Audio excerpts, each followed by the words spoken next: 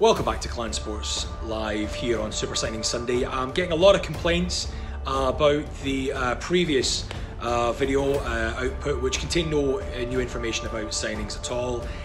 People comparing it to when the club announced Clangus as a new signing at the playoff finals weekend, which just infuriated the fans and was not what was neither wanted nor needed at the time.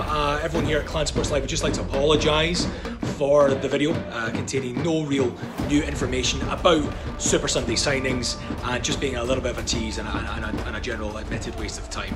So just a video to apologise for that. No actual additional information at the moment either, but just that apology and to let you know that there are some signings still to come here on Super Signing Sunday.